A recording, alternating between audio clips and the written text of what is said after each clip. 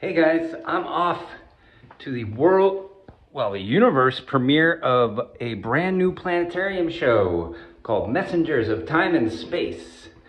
I actually got to do work on this project. Some animations.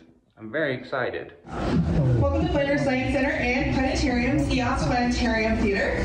My name is Shiloh Pontes and I am the Planetarium Director here. And I'm super excited and thrilled to host you guys all tonight, as well as our public guests, for the launch of Messengers in Time and Space.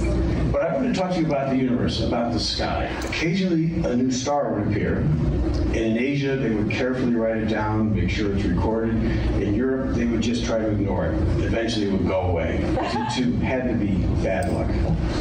Everything we know about the universe until fairly recently comes from light. Whether that's light we see with our eyes, or light that's a little too far to the red in the infrared, or in the radio regime, X-rays, gamma rays, it's all electromagnetic radiation. And the observatories that measure the gravitational waves, they measure the motion, the change in distance between two mirrors of about a 20th of the width of a proton. That's pretty impressive. I'm feeling a little emotional because the thing that really impacted me about this, about making this show, is the real gut realization that these telescopes and observatories are truly unique in the world.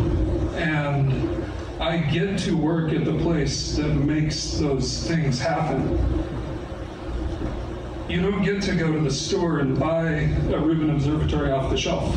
Thank you to everyone producing, Peter Michaud himself, Ron Proctor, and Nick Garrison, who's also here in the team. Okay, I almost dropped my phone right there. I was not expecting to get name dropped on mic.